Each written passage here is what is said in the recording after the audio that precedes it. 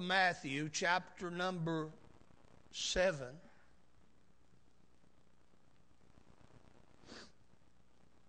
Verses number 1 through 5 is our text. And my message is entitled, What Would Jesus Do About Being Judgmental? Now, if you're that kind of a person, you probably won't enjoy the message today.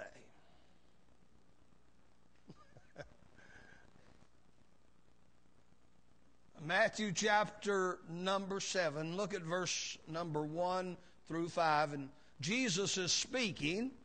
Jesus said, Judge not, that ye be not judged. For with what judgment you judge, ye shall be judged. And with what measure ye mete, it shall be measured to you again. And why beholdest thou the mote, that speck of dust in thy brother's eye, but considerest not the beam, that 2x4, that is in thine own eye? Or how wilt thou say to thy brother, Let me pull out the mote out of thine eye, and behold, a beam is in thine own eye?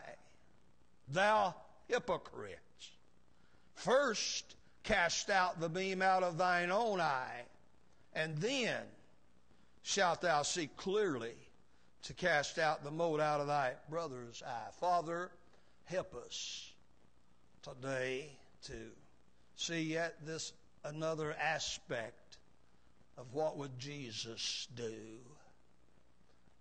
and particularly about the judgmental attitude that humanity, that so many of us are prone to have. God, help us see that it displeases you, and help us, Lord, to come to grips with the message of this text that you're giving us as individuals. And Lord, some are here, they don't have the sweet assurance that if they died suddenly today, they would go into heaven.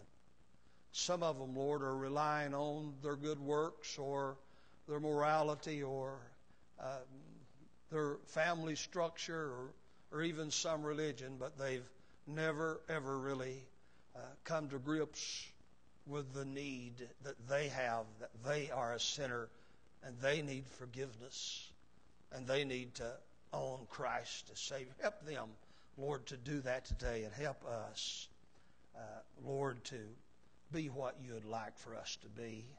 In Jesus' name, amen. Well, I do hope that you're not getting tired of every Sunday having Pastor Raines confront you with the challenge, what would Jesus do? No matter what situation life finds me in, that pastor gives me this challenge, what would Jesus do? I hope you're not getting tired of being asked, would you be willing to do what Jesus did? Would you strive to follow our Lord's admonitions? Would you strive to teach your children, your family, your circle of friends to follow Jesus and what he says we must do in life? Here's my guiding thoughts for the message today. First of all, you can't help but see Jesus prohibits a judgmental attitude. Just clearly prohibits it. We'll see also that Jesus wants us to see our own personal problems. Not so much look at my neighbor or the one that works with me or the one that sits close to me in church, but look in the mirror and see my own personal problems. And Jesus will see that he calls us to action. Calls us to action. But have you thought about a judgmental attitude? I've been so familiar with it most of my life. And I repent before God to say that I've often had one.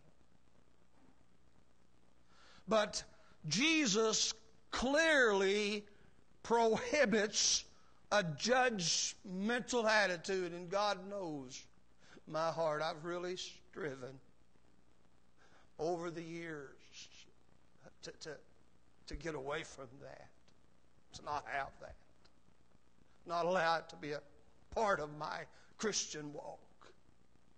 Look at the text. Jesus makes a very plain statement, doesn't he? In verse number 1, he said to his audience, "Judge not, that ye be not judged." Now, what do you think is involved in that command? Well, first of all, I want you to consider what he is not saying. You see, sometimes people that don't have a proper understanding of Scripture in its whole, they have a wrong view of this passage. Let me tell you what he's not saying, what's not involved in this command. He is not saying that we can't know what's right and wrong. He is not saying that we cannot know what is sin and what is not sin. He is not saying that we cannot know what God condemns and what he doesn't condemn. He's not saying that. You know why he's not saying that? Because the Bible, the very Word of God itself, tells us clearly what sin is, and clearly tells us what's wrong, and clearly tells us what God condemns. We can know right from wrong. So, we absolutely are to make judgments as to what is wrong. And this is important to understand because we live in a society and we live in a day and amongst a people that if perchance you denounce some sin that they're guilty of, they'll begin to say, "Oh, you can't be judging me. He's judging me," or "that church is judging me," or "you can't judge me." Just kind of makes you, if you know the Bible, kind of makes you sick that people don't know no better as to think just because you're denouncing a sin that you're judging them as a person. There is a difference, my friend. What do you think about the commandments? Exodus chapter 20. All 10 of them, the first 4 is our relationship with God, and the remaining 6 is man's relationship with man. And I don't have to recite the 10 Commandments to you. You already know what they are. In fact, God has written them in an unseen way with an iron of pen upon the very conscience and soul of man. Instinctively, you know about the 10 Commandments. So I don't have to go through them all. There's that fella. He's committed murder. And the laws of the land, he's apprehended. He sits in the courtroom. And his crime is announced. Now, that judge, what do you think it would be if that murderer said, "Judge, you can't judge me"?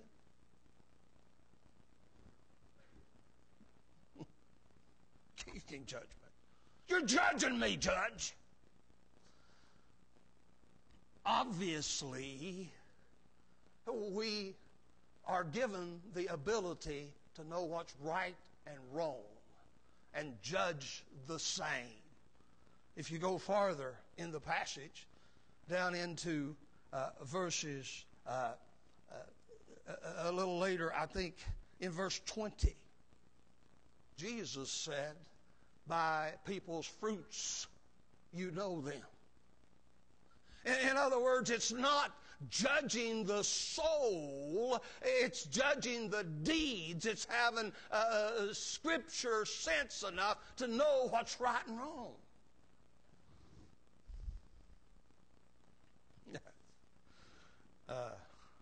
I'm just this just jumps in my mind, so it might help you. Might offend you, I don't know. But a friend of mine sent me a post, and and these perverts, sexual perverts, men dressed up like men, or women dressed up like men, vile looks, vile deeds, vile actions, protesting, walking down the streets. And this caption, "You can't judge me. God only is my judge." And then there's another caption put at the top, and there's a voice from heaven, and God speaks and looks down and says, "You're a pervert." I like that because, you see, God is the one that tells us what's right and what's wrong. God calls a spade, an ace, a right, and a wrong. So we can know. So if people get their feelings hurt, bless their little hearts, is the only thing I know to say. But let's look at what he is saying in the text. He is prohibiting a judgmental attitude in our life. After reading the text, it makes this very clear. Look at verse number 5. "Thou hypocrite." You see, a hypocrite is someone that professes to be something they know they are not. A hypocrite is someone that makes allowances for their own sins while condemning the different kinds of sins in someone else's life. So God is addressing the attitude, and he's prohibiting a judgmental attitude. John chapter 8 tells us a story that illustrates it. These religious people, and if you have much understanding of the thing, it looks like it's a totally set up situation. As a matter of fact, the Pharisees probably chose the man that went into the tent with the woman for the purpose of catching them in the act. You've heard the story. Those religious people. I'm so pious. I'm so godly. I go to the synagogue. I got these scripture verses in this pouch on my forehead. You can tell by this robe that I wear that I'm righteous. And they went down there, opened the motel room door. And they caught a woman in the act of adultery with a man.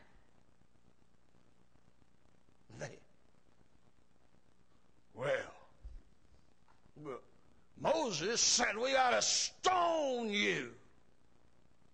So they dragged that dear lady out of that motel room and drag her publicly through the streets. But it's interesting. Where was the man? It didn't say anything about them getting the man. Not a word. That sorry rat, he scurried back in the crowd of the religiosity bunch is what he done. That he had helped them in their ill-gotten venture.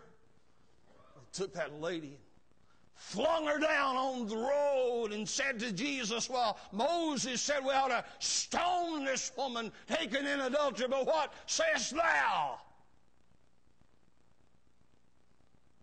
You've heard the story. Jesus was quiet a moment, and then he knelt down on the sand, and perhaps with his finger, he scribbled some words in the dirt. And it isn't said what he said, but the eyes of the hypocrites, of the judgmental attitudes were upon the ground. And then Jesus turned to them and said, you that are without sin, cast the first stone at this woman. There was a hush fell over the crowd that day as the Holy Ghost of God penetrated every heart with the solemn truth that one sinner has little business having a judgmental attitude and plotting judgmental action against his fellow man who is like he, a sinner also. And they began to drop their stones, scurry away. Jesus said, looked around and said, woman, where are thine accusers? Listen, Jesus forbids a judgmental attitude. You read a little further in John chapter 8, and there's some people so plagued with a judgmental attitude that Jesus, when he was preaching, they looked at themselves as religious people, say, I don't need this message. I don't need nobody telling me I'm a sinner. I don't need nobody telling me that I need something more than the righteousness of the law. I don't need this kind of preaching, particularly, and I'm just going to tell him right up in the face of Jesus and say, look, buddy, we're not born of fornication like you are. In other words, because they didn't understand the concept of the virgin birth of Christ, they accused him of being a bastard. To an ordinary man in the community. Listen, God forbids a judgmental attitude. You can know what's right and wrong. You can call a spade a spade. But you better watch that attitude while you're doing it. Because you may be walking on ground where angels fear to trod. Judgmental attitude. I've seen a lot of it over the years. And may I tell you, as a pastor, I've seen a lot of it. And every time I've seen it, may I just tell you, I've known the people that had it well enough to know their problem in a lot of ways, spiritually speaking, and attitude-wise, was worse than that of the sinner. I'm not getting too many amens today. I wonder why. I'm going to have to... I got some quarters in my office. I'm going to bring them out here and start flipping for quarters. If I flip you a quarter, will you give me an amen? Amen. Listen, Jesus wants us to see our own problems. Look at chapter 7, verse number 3. Let me go through that quickly for you. Verse number 3. Jesus wants to see us to see our own problems. And notice I want you to see special emphasis upon these statements in verse 3. Look at verse 3. Without reading the whole verse, read this. But considerest not the beam that is in thine own eye. Yeah. Jesus said, yeah, I know that other fellow's got some problems. I know that. Hey, but I know you got some problems too. I know in your heart, I know in your mind, I know in your old stinky, ungodly attitude, you got a 2x4 and the person you're judging's only got a speck. That's something, ain't it? God don't always see things the way we do. Some little speck of something that we think's big, big, big, big. And God sees a 2x4 in our own life. It's a lot bigger than that.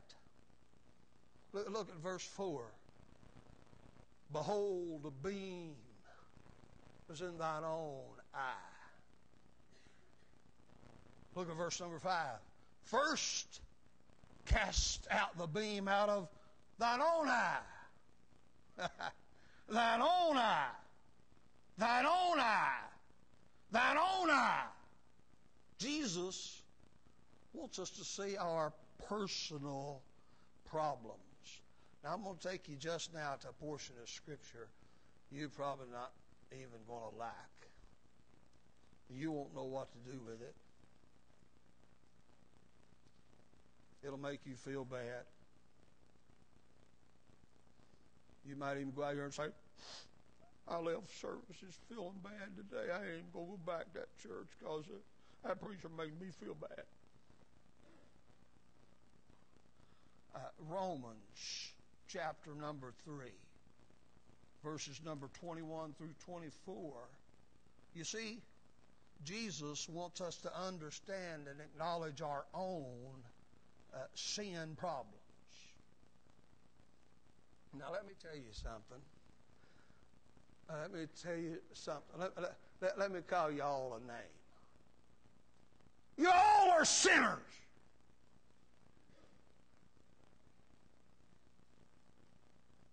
Even the fellow in the pulpit. Look at Romans chapter number 3. Jesus wants us to understand and acknowledge our own problems. Here's what God says about a judgmental attitude. Romans chapter number 3, verse number 21.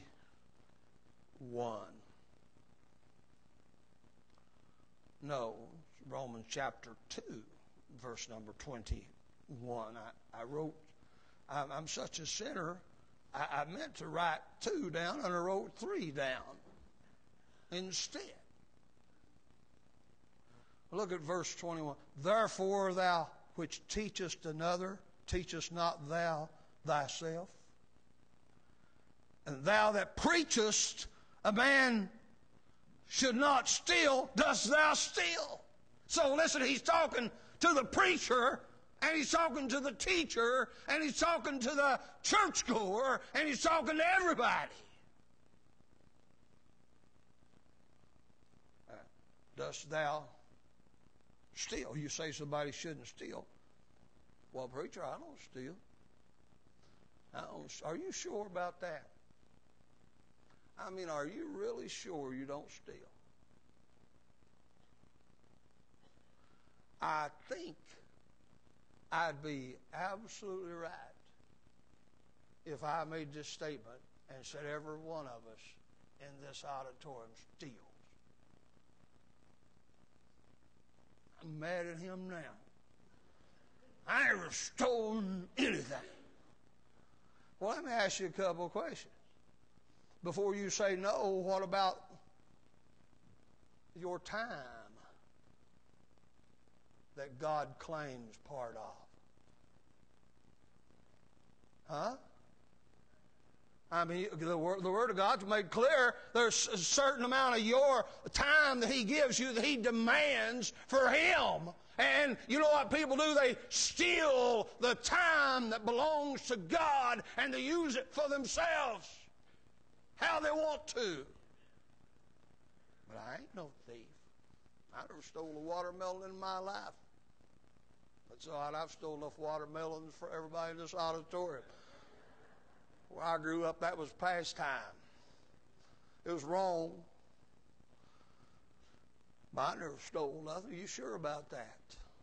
You sure about that, you see? Well, some of you people got some good talents. Where do you use them?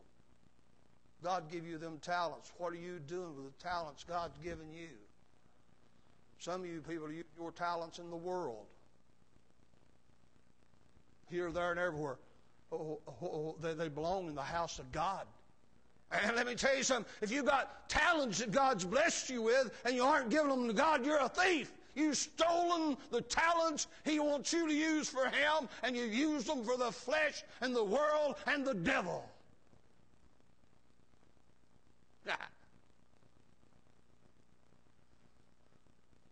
You know what to call this? Bible preaching. Listen, what about Malachi 3:8? You robbed me, God said to the Israelites. And those old Jews said, we haven't stolen. Wherein have we robbed you? He said, you didn't pay your tithes. So you stolen. Read it. Malachi chapter 3, verse 7. You stole what belongs to God. So, thou that preachest a man should not steal, dost thou steal? Look at verse number 2. Or not verse number 2, but point number 2 under this verse. Look at the text. Thou that sayest a man should not commit adultery, dost thou commit adultery? Thou that arborest idols, dost thou commit sacrilege? Now, listen, there's that woman. There's that man with her. Have we, or do we, commit adultery? Now, most people will line up in the no line.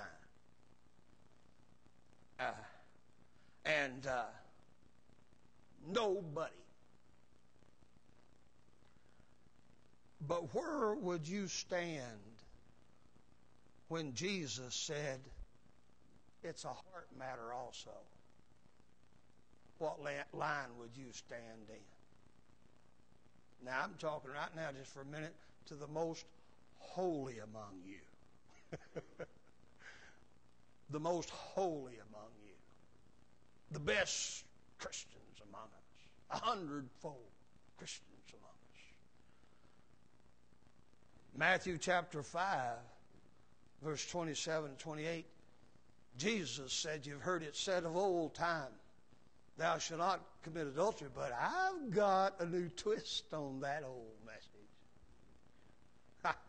Jesus said, I want you to understand, he that looks on a woman to lust after her, or she that looks on a man to lust, you see, men and women both are guilty of that, lust after him has committed adultery already in his heart. Now, which line do we stand in?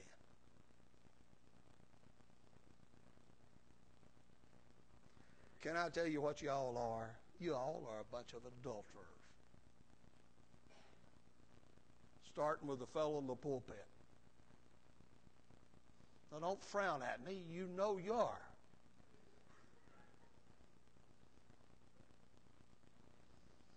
You just never heard a fellow be willing to preach it like I do.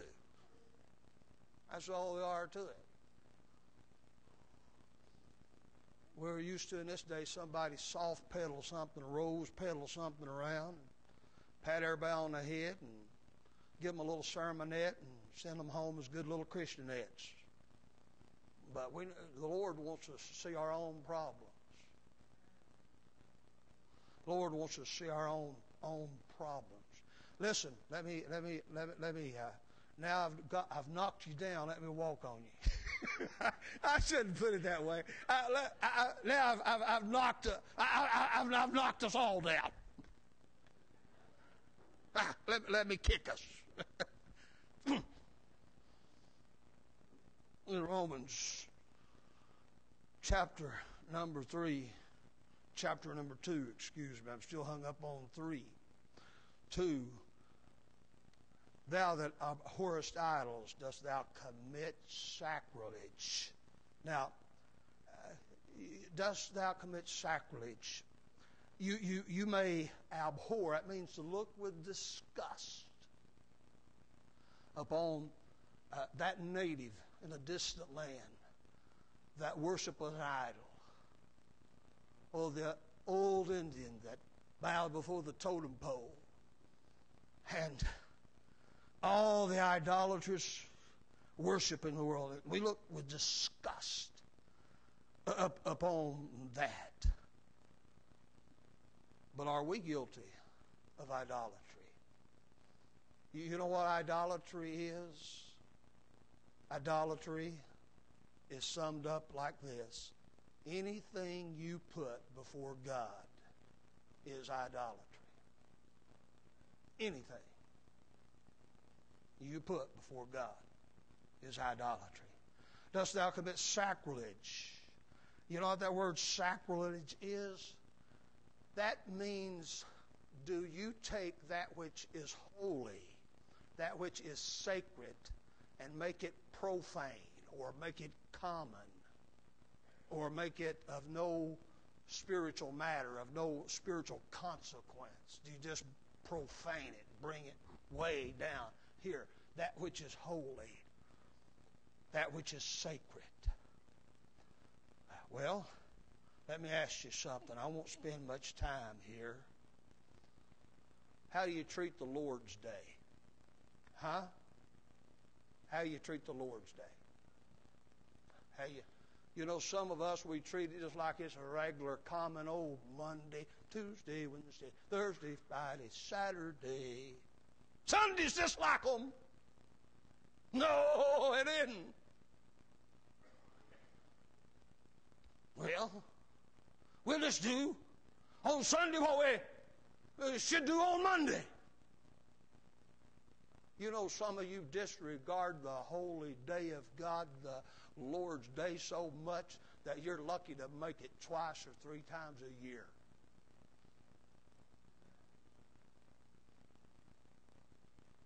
You got so many excuses and buts. You're just one big butt.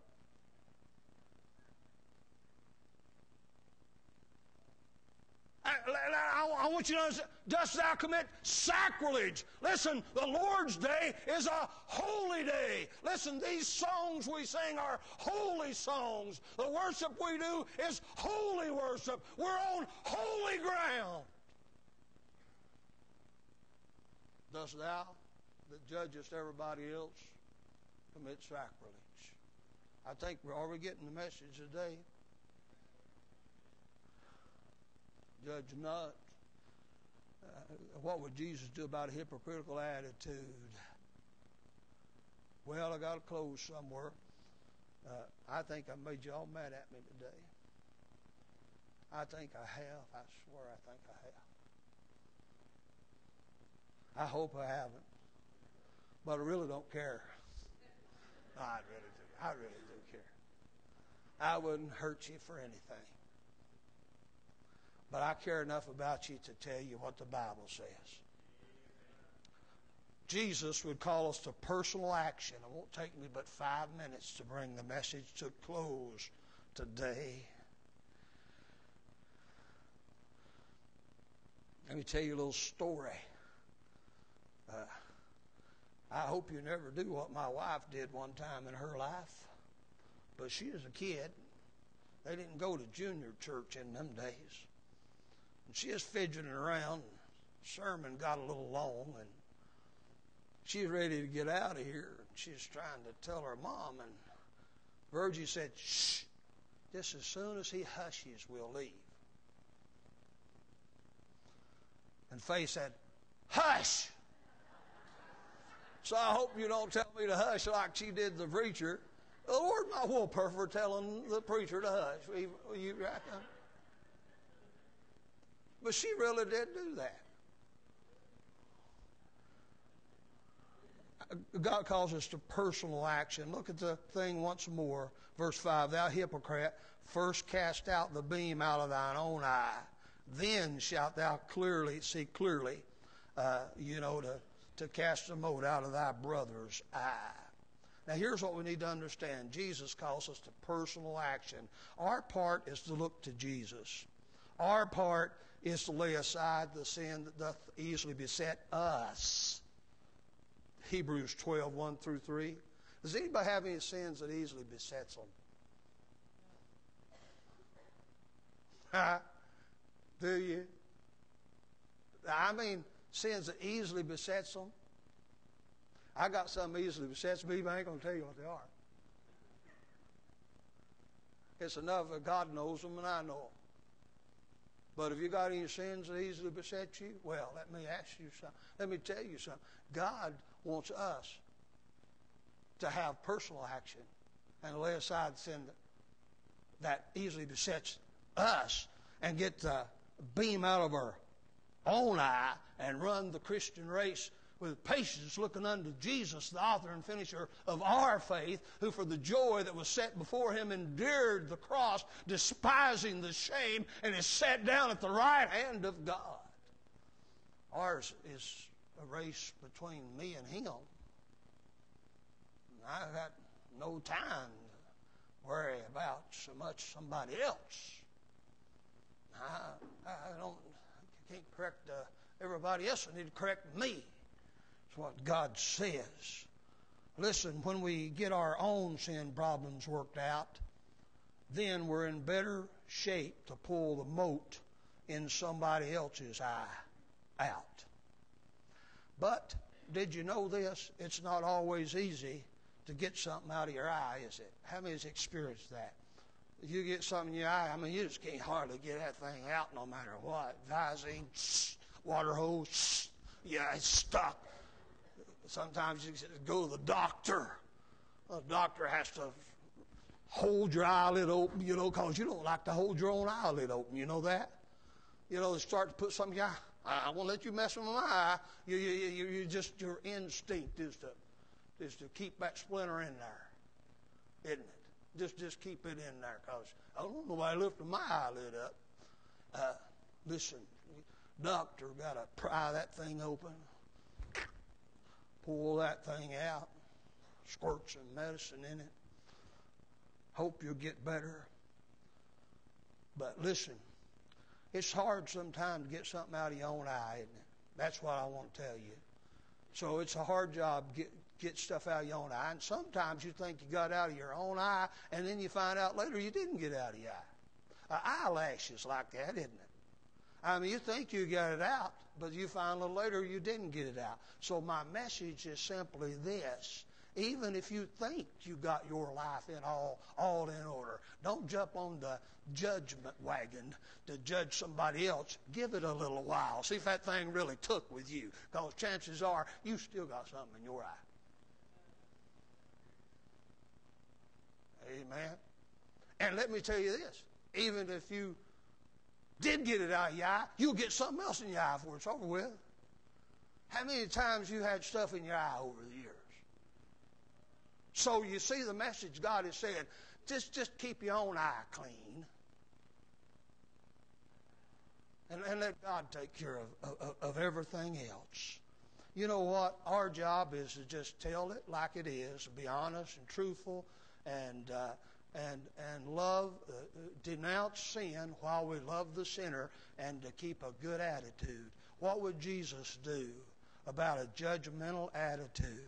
Well, listen, we've learned what he'd do about a judgmental attitude today. So the question is, will you let him prohibit it? Will you mind him? Will you lay it aside? Will you determine I'm not going to have this old judgmental attitude I've been carrying around? I'm not going to have that. Lay it at the altar. I'm going to take care of my own problems. I'm going to arise to personal action. Let's stand.